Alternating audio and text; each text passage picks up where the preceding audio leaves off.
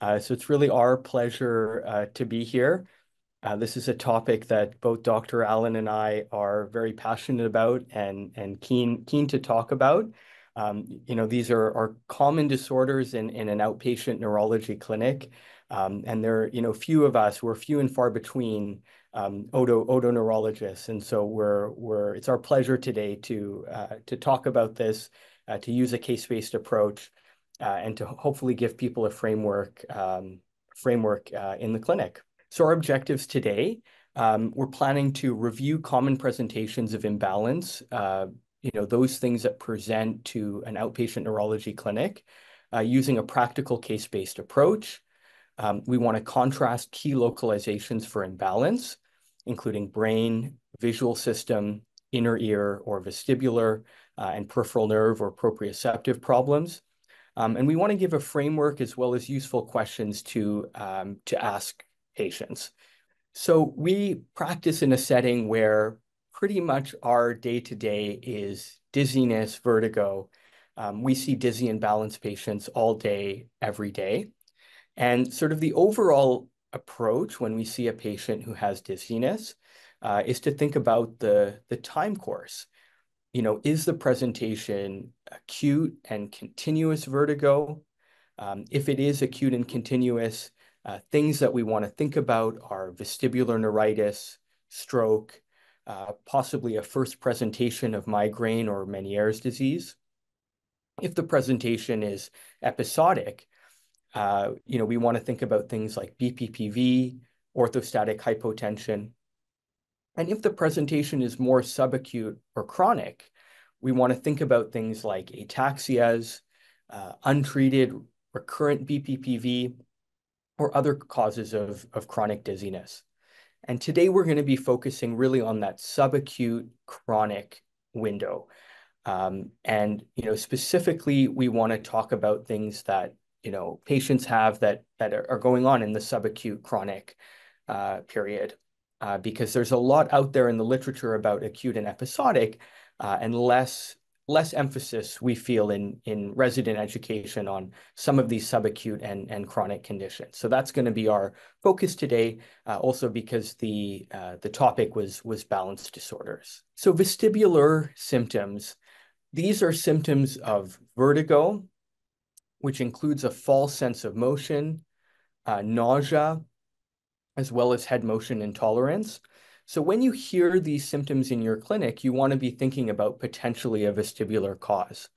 One point that we really want to emphasize is that we shouldn't focus too heavily on the quality of the symptoms.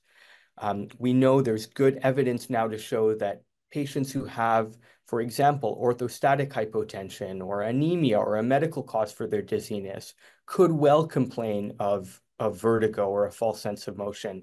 And similarly, patients with vestibular problems, whether that's an inner ear problem like vestibular neuritis or a stroke, may describe orthostatic type symptoms. They may not clearly describe a false sense of motion. But when you see these symptoms, vertigo, nausea, and particularly head motion intolerance, you want to at least be clued into the possibility that your patient might have a vestibular cause for their symptoms. Sometimes, though, patients only present with imbalance, not necessarily with dizziness or vertigo. And particularly patients who have more chronic problems, may have had a vestibular issue that has then chronified, or may have a cerebellar issue. The story that you might get may be more about imbalance, and they may not necessarily describe dizziness and vertigo. And so, we want you to think about vestibular problems even when your patient is presenting with imbalance and not necessarily a feeling like the room is spinning or a feeling of dizziness or vertigo. And so patients with imbalance might tell you a couple of things. They might tell you that they feel unsteady or hesitant when they're walking. They or their loved ones might complain that they veer to one side. They might tell you like they feel like they do after they've consumed alcohol, for example. The complaint might be of frequent falls without another cause, without a clear orthopedic or mechanical cause. And particularly with vestibular problems, they might tell you that they have more trouble on unsteady ground. So for example, more difficulty walking on cobblestone streets.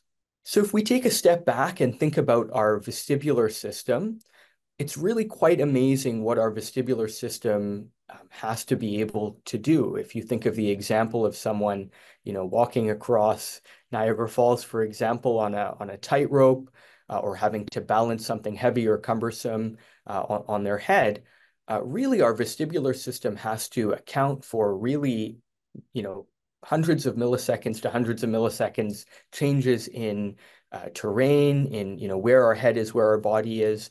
It has to be able to account for keeping our eyes steady when our head is being moved. So it's really an evolutionarily old and fine-tuned system that is working all the time in the background to keep our balance. And it's something that we really, when it's working normally, we take for granted because it does such a seamless and great job. So balance really needs the integration of a few different modalities. And there are three different modalities that we can use to keep our balance. So one of them, of course, is vision, being able to see, very important one. Vestibular, of course, or our inner ear. So the way I describe it to patients is that, inside each of our ears, one on either side, we have effectively an accelerometer and a gyroscope, just like everyone has in their iPhone or in their smartphone. And so we have three semicircular canals in each ear, as well as two sensors for linear translation, as well as head tilt. So those systems are, of course, or that system is, of course, really important for balance. And then we have proprioception as well. So our joint position sense, knowing where our joints are in space. And then all of these have to be integrated, and they're integrated in the brain. And actually, more specifically, it's the cerebellum that has this difficult task of integrating these different modalities. And so really, if any of these modalities are affected, we're going to have difficulties with our balance. So there's some questions that are helpful at the bedside to determine, if there's a problem with balance, which system or systems might be to blame or might be contributing. And so as far as vestibular symptoms go, of course, we talked already about vestibular symptoms, vertigo, nausea, head motion intolerance. Of course, there are cases where these aren't present, particularly, in subacute or chronic cases. But things you can ask the patient, if the patient has nystagmus or a 2 and 4 movement of the eyes, they might complain of oscillopsia. They might complain of seeing the world move in tandem with their nystagmus. Equally, if their visual and vestibular system isn't tightly linked, if their vestibular system can't keep their eyes steady, they might complain of the world moving when they're walking. And Dr. Allen's going to tell us a little bit more about oscillopsia in a couple of slides. Another question that can be really helpful if you suspect a vestibular problem, particularly a vestibular problem on both sides, is whether the patient has difficulty reading signs in a moving car. And this can suggest that their vestibular system isn't steadying the eyes the way it should be. And so if they're trying to read something while their body is moving, their eyes aren't being kept steady.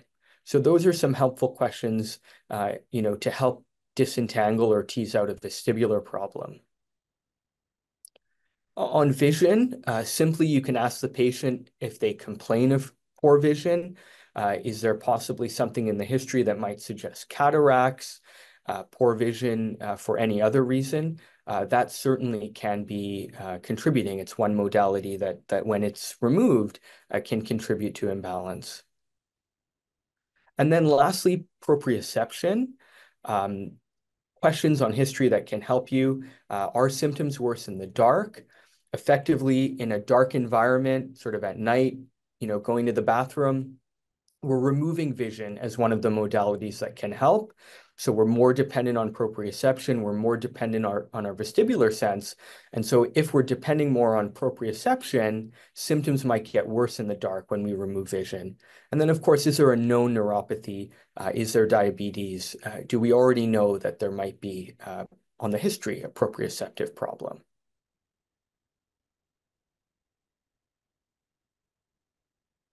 So like Dr. Berry was talking about, imbalance itself is a subjective presenting symptoms, and there's different things that are non-vestibular that can also cause people to have this feeling of imbalance to keep in mind when seeing these patients. One of them is longstanding diabetes, because that can cause proprioception deficits. It can cause neuropathy, as well as retinal disease. Another one is orthopedic issues like spinal stenosis, which can cause people to have a sense of imbalance. Autonomic disorders like orthostatic hypotension can cause people to feel very imbalanced.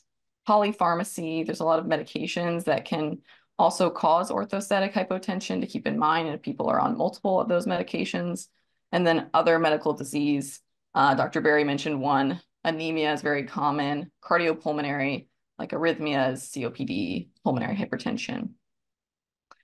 So we're going to start going through cases. The first case is a 55-year-old man who presented with 5 years of imbalance and head movement-induced bouncing vision.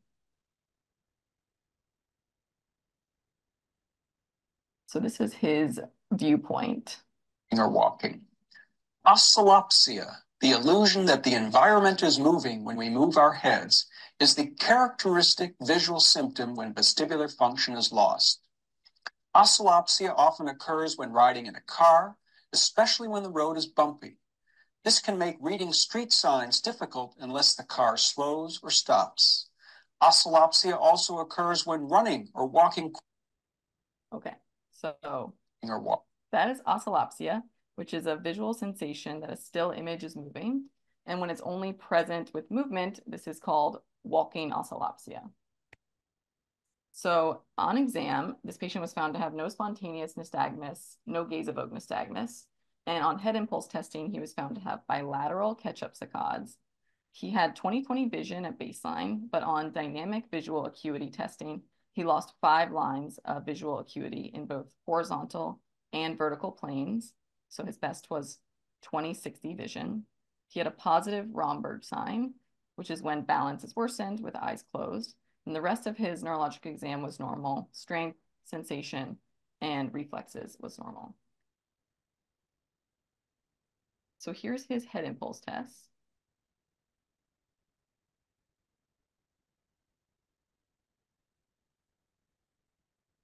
It might be slightly more obvious on left head turn, but you'll be able to see it much more clearly when it's slowed down.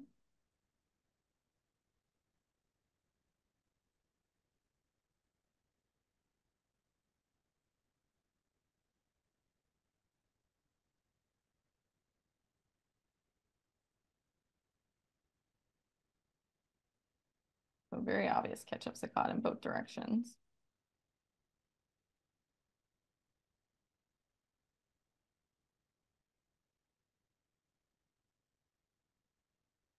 Okay, and so this is dynamic visual acuity testing.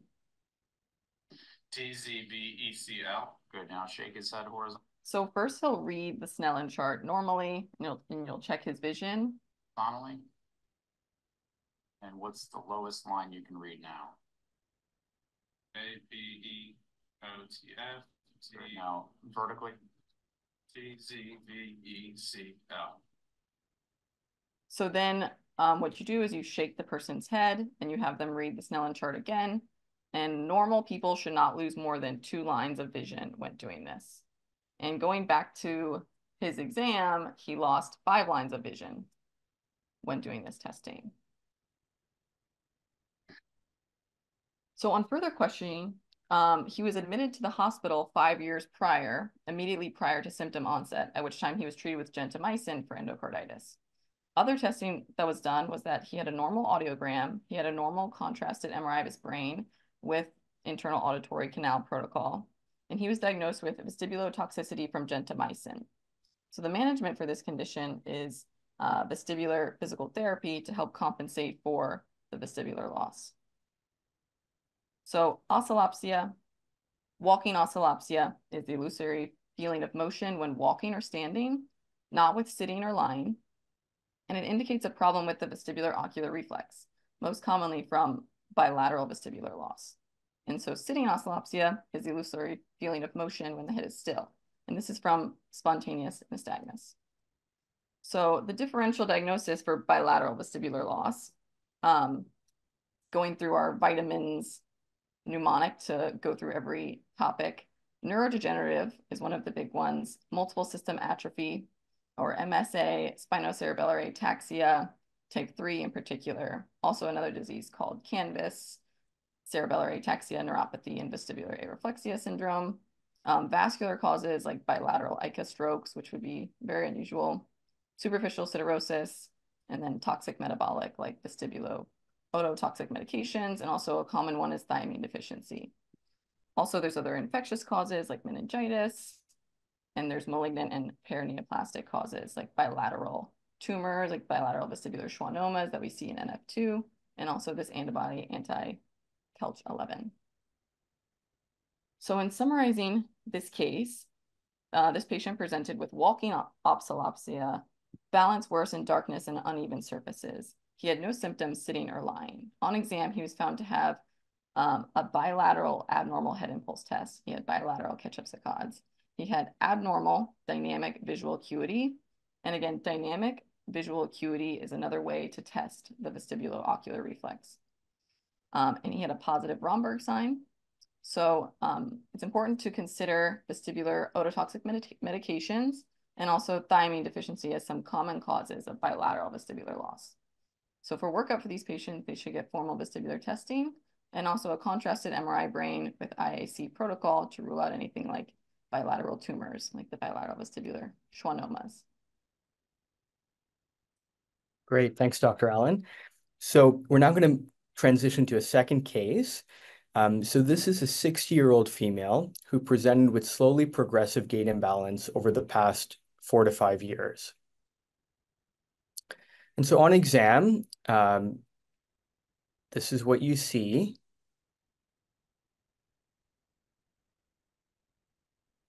And so we can see that there's a rhythmic sort of a to and fro movement of the eyes. And so that's what we call nystagmus. And so in the most common form of nystagmus, jerk nystagmus, we have 2 phases. There's a slow phase, which is the pathologic phase, and that's the eye drifting sort of off where it should. That's the pathologic phase. And then there's a quick movement to correct the eye. That's the eye coming back to where it should go. And so what we see here is a fast phase down. So this is what we call downbeat nystagmus.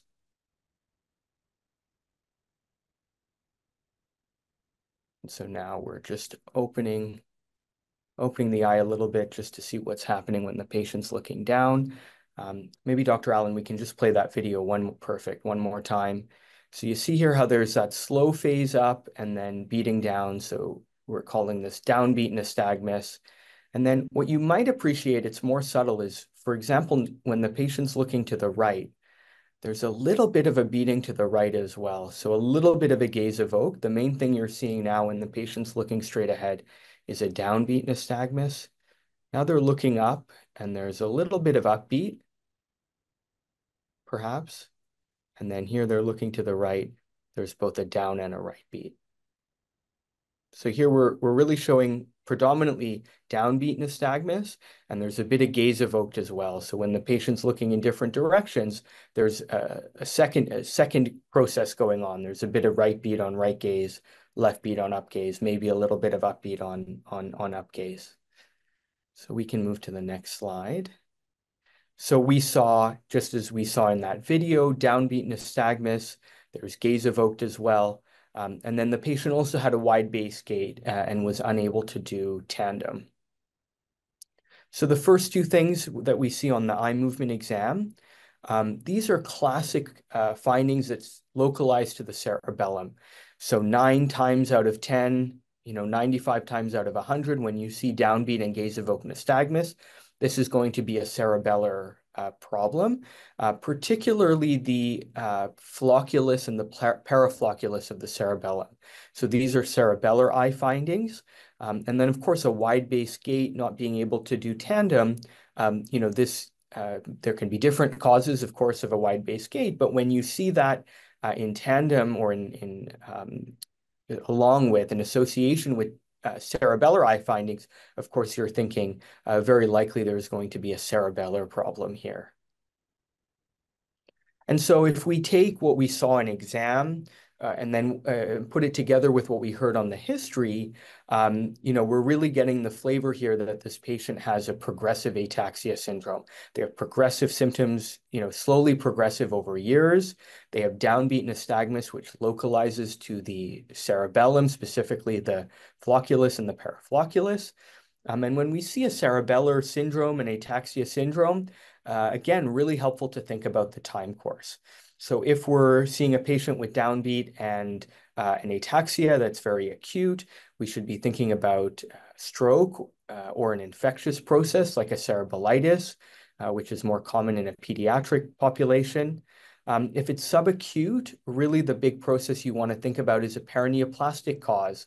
That's the thing that you really want to rule out. And there are multiple antibodies, multiple different sort of inflammatory cerebellar processes that are associated with neoplasms. Another one, when things are presenting quickly, of course, it's rare, but there is a cerebellar variant of Creutzfeldt-Jakob disease. So that's something that you definitely want to think about if things are moving really quickly. And then in cases that are more chronic, want to think about things like multiple systems atrophy, genetic progressive ataxias. SCA6 would be a good example that can cause sort of downbeat as a big part of its presentation.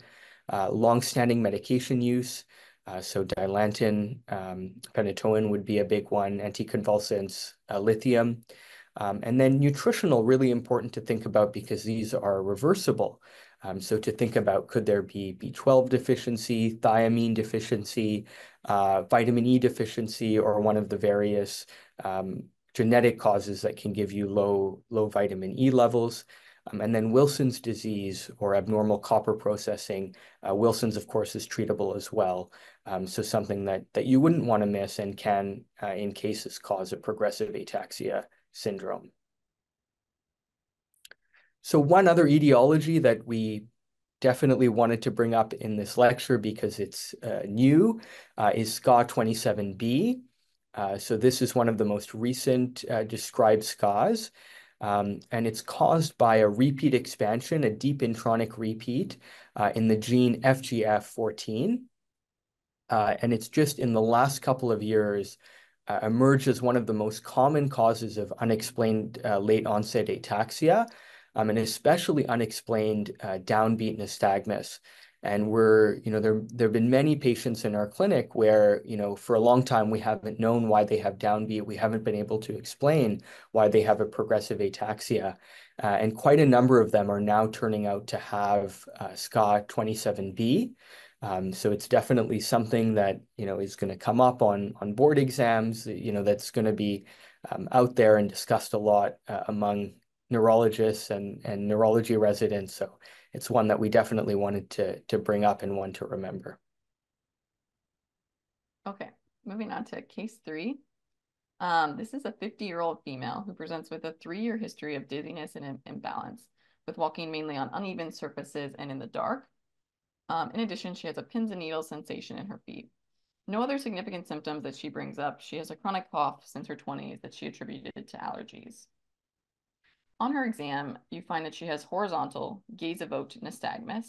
She has bilateral ketchup saccades on head impulse test, like case 1. And she has saccadic smooth pursuit and saccadic visually enhanced vestibular ocular reflex, which I'm going to talk about in the upcoming slides. She has a length-dependent sensory neuropathy with impaired sensation to pinprick up to about mid-shin. She has impaired proprioception and vibration testing on bilateral distal helix. And she has a positive Romberg sign. And she has this broad-based ataxic gait. So what is the visually enhanced VOR? I might just play this video. To test the VOR, the head is slowly rotated back and forth in each plane while the patient fixates on the examiner's nose. This is the visually enhanced VOR and is a combination of both smooth pursuit and the VOR. For the head impulse test, the head is rapidly rotated at a high acceleration but small range, while the patient fixates on the examiner's nose. One looks for a corrective saccade at the end of the head movement as a sign of the VOR being abnormal.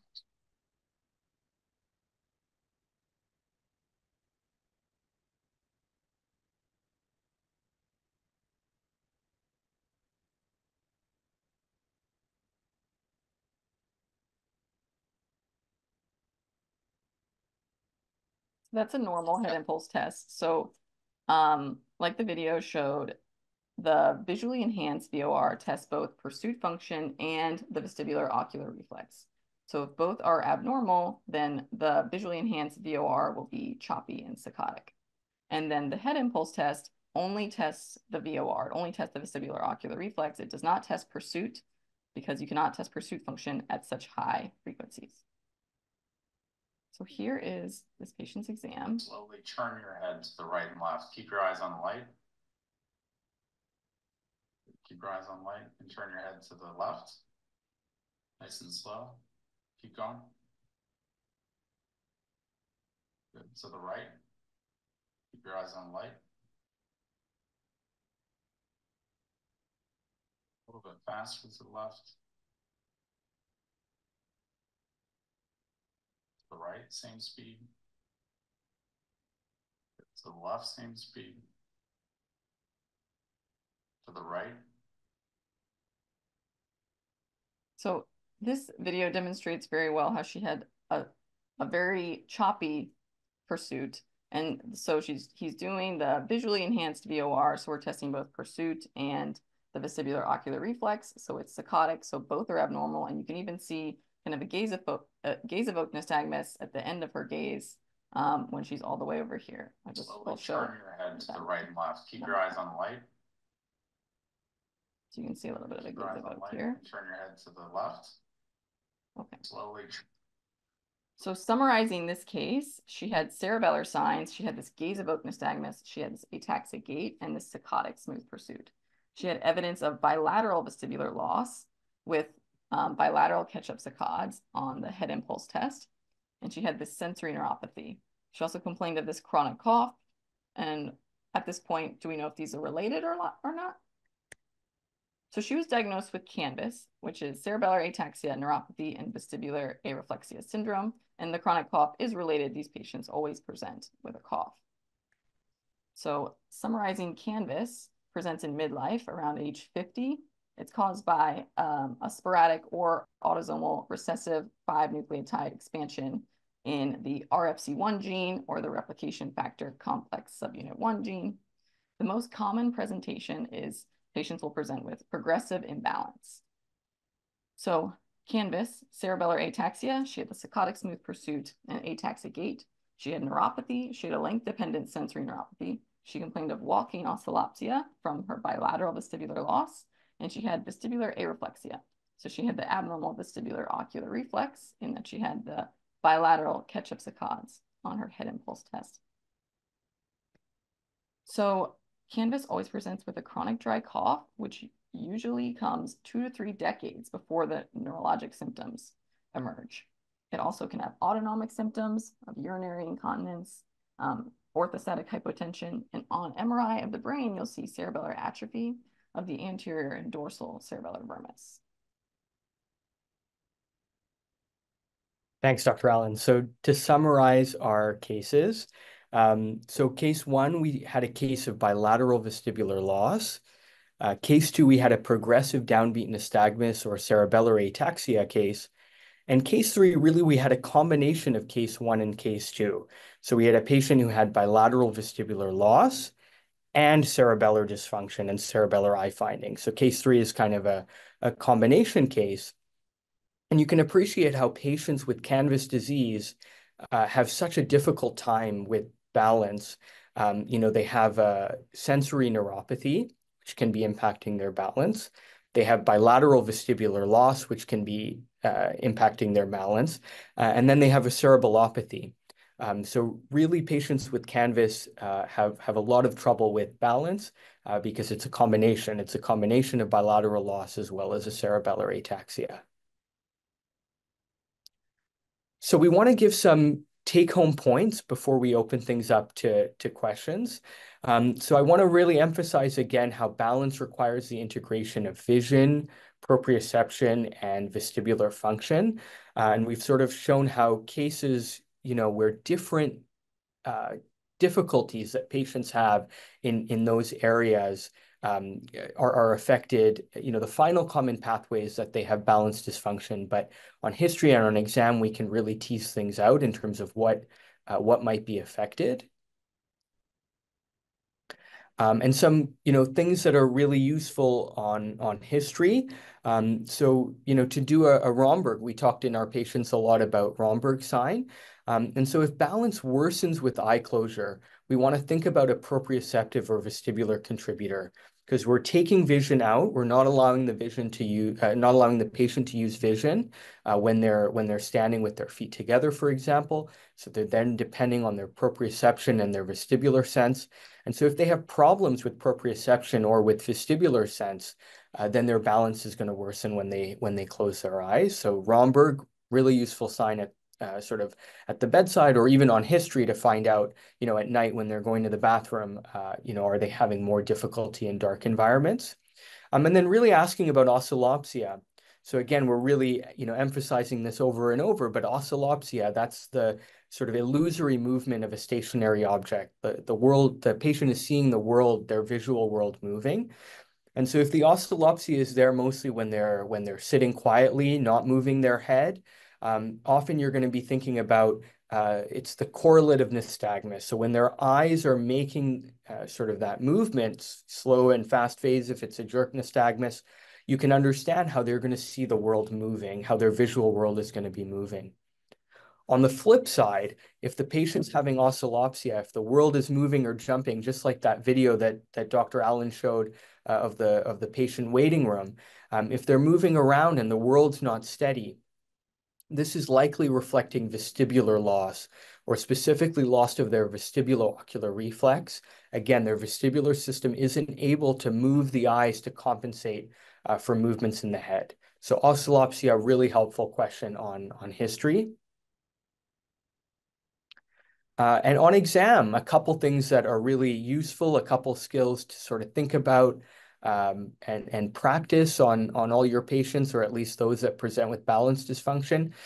So the first is really the head impulse test. Very useful clinical test. Again, we're testing the VOR, particularly the high frequency VOR. We're asking the patient to fixate on an object, for example, fixate on the examiner's nose, and we're rotating the head quickly. And so in a sort of, when the peripheral vestibular system is working normally, when we move the head quickly, the eyes are going to stay on the target. If there's peripheral loss, the eyes are going to move off the target and you're going to see a corrective saccade, because that something in that pathway, normally it's a problem in the vestibular system, is going to give us difficulty with our head impulse testing. So we're going to see a catch-up saccade. That points to vestibular dysfunction. Dr. Allen really well described head shaking or dynamic visual acuity. And so again, we're doing the same thing there. It's a little bit of a different maneuver. We're moving the head back and forth while the patient is trying to read the Snellen chart. And a patient who has a normal peripheral vestibular system, they're going to be able to read pretty close to where they're reading normally. They might lose, 2 lines, for example, but a patient with bilateral vestibular loss might lose, up to, as in our case, four lines, for example. And then on exam, if you see downbeat nystagmus and gaze-evoked nystagmus, as we saw in our case example, you really want to think about there being a problem with the cerebellum. These are specifically cerebellar eye findings.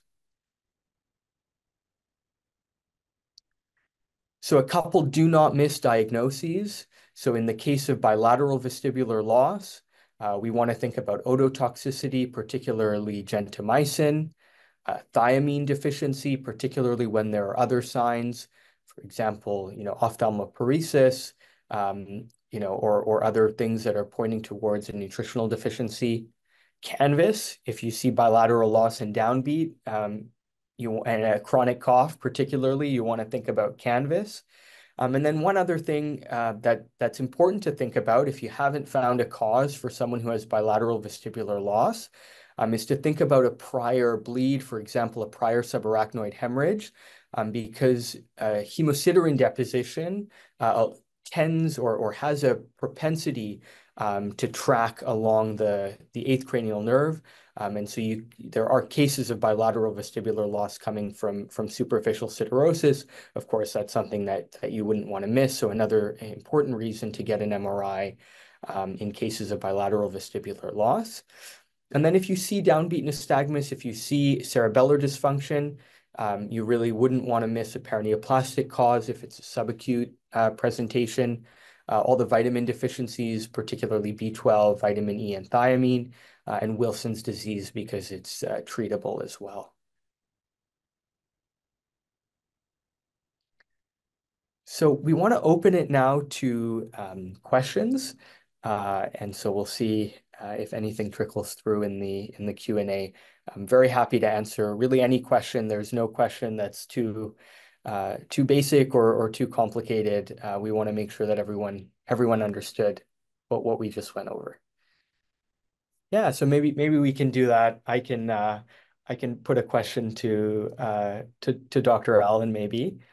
So if for example you have a patient in front of you, and you're doing the head impulse test, and you're not quite sure what you're seeing or whether you're seeing a refixation.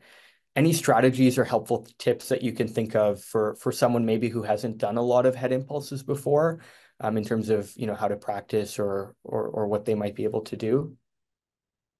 That's a good question.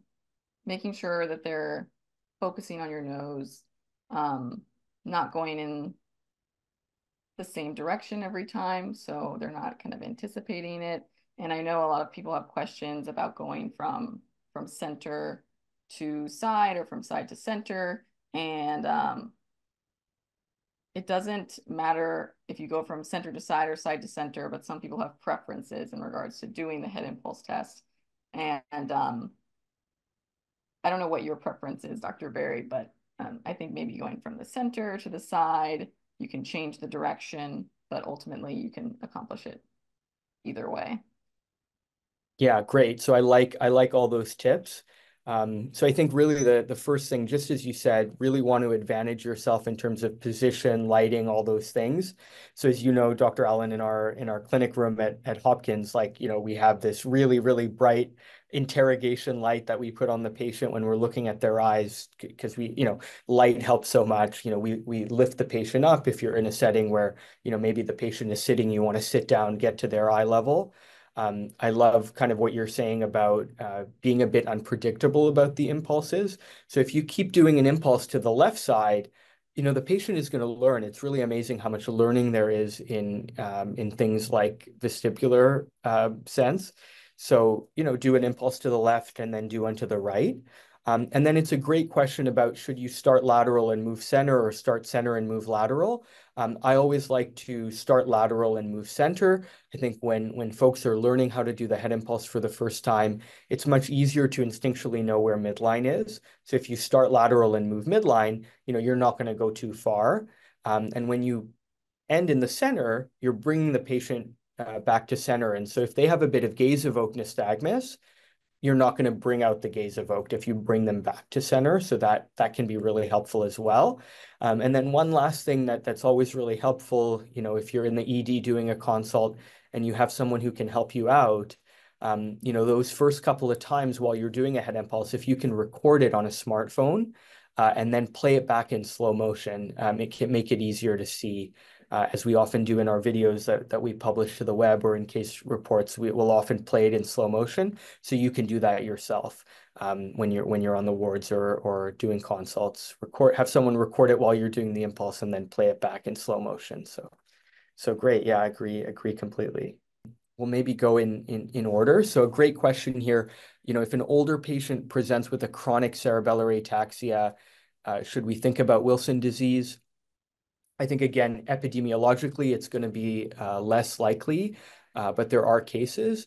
I think at least, if there's concern, if there's, I would definitely get a slit lamp exam if there's any concern whatsoever in terms of Wilson.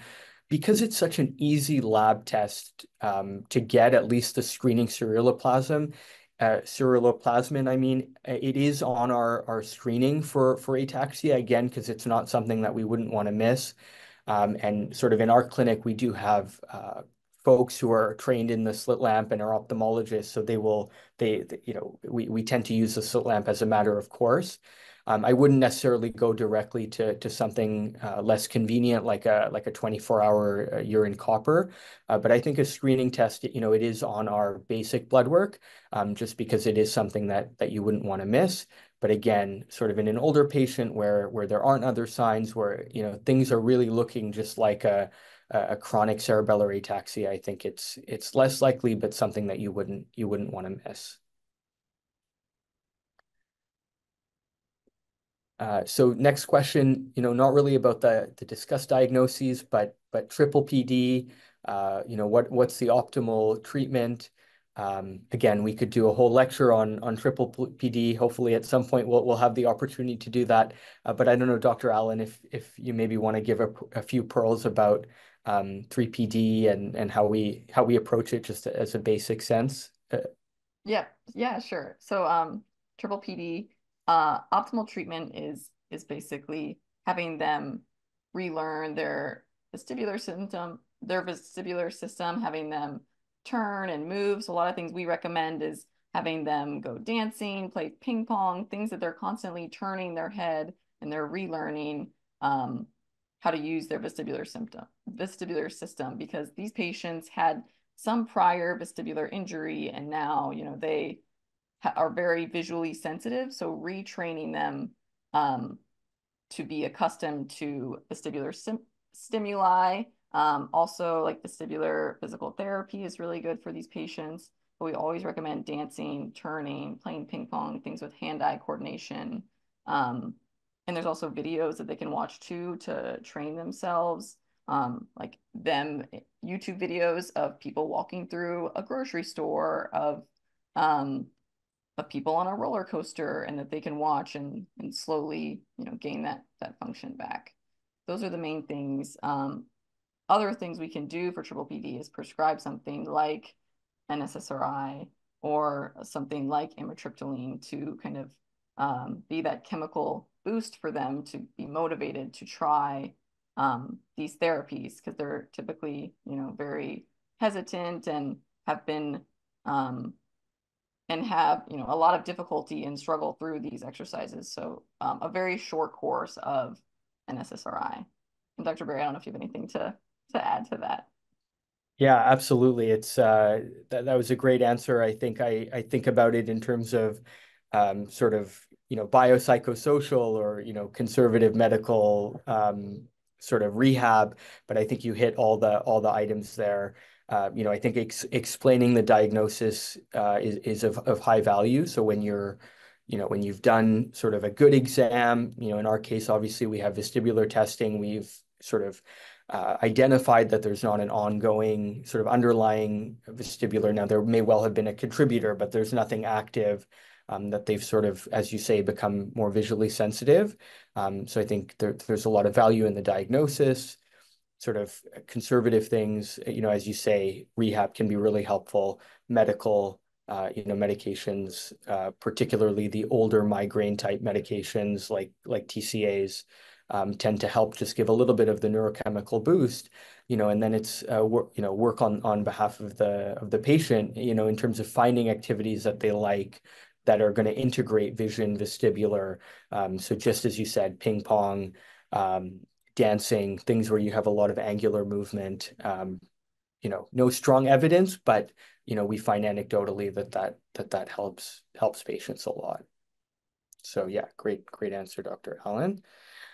So the next question is there a way to screen for the nucleotide repeat diseases? So this is a really, really good question. We have a specific ataxia clinic where we tend to see a lot of our downbeat cases. And the genetics does get complicated. It gets, complicated in terms of what you're going to order. It gets complicated in terms of funding. And so, the way we do things is we have a stepped model. And so if we see a patient with an ataxia that's sort of more subacute to chronic, we've sort of eliminated sort of a first-line workup, nutritional things, some of the other things inflammatory things that we talked about. Then typically we'll send a first panel, which is a screening panel. This often involves some of the more common spinocerebellar ataxias. But the repeat diseases, particularly the two that we talked about in sort of in our presentation today, Canvas as well as the very new one, SCA27B. These aren't on the standard panel, so we specifically have to request them. And my understanding is that it's more difficult to screen for them specifically. You need to know the gene in particular that you're looking for. And as far as I'm aware, even on a whole exome, you wouldn't necessarily pick up these specific repeats. As far as I'm aware, at least as far as whole exomes go in the US, it wouldn't necessarily pick up Canvas or SCA27B. But that's a great question.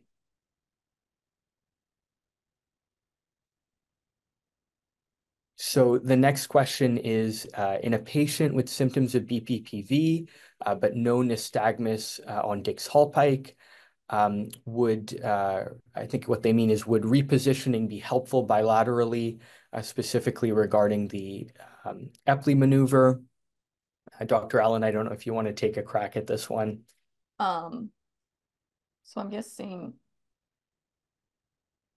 I don't know if they have a diagnosis of BPPV then, if they have no clear nystagmus on Dix-Hallpike.